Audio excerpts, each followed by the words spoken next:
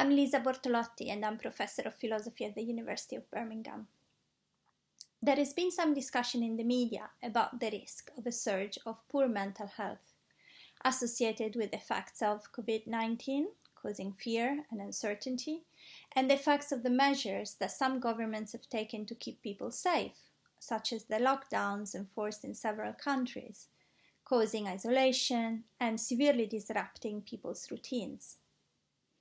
Some like to talk about a potential rise in mental disorders, whereas others object to medicalizing the effects of the pandemic.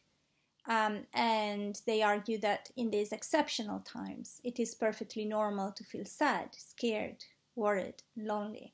So who is right? Should we talk about these problems as mental disorders, or should we just accept that they are perfectly normal responses to a critical situation? In an insightful blog post, Linda Gask invites us to move beyond this debate, stop asking whether distress is normal or pathological, and focus instead on the fact that when people need help, help should be offered.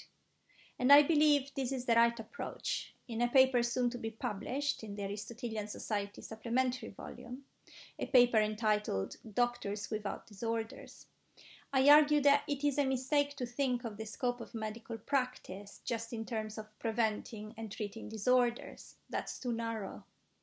Both in somatic and mental health, healthcare professionals address a number of problems we encounter in our everyday lives. Problems for which sometimes there is no obvious solution, and problems that may require, in some contexts, therapy or medication. The fact that we need medical help does not make us disordered, as doctors help us when, let's say, we have chronic back pain, when we are overweight, when we expect babies, when we can't sleep, and so much more. Only some of the times what makes our lives challenging involves a disorder.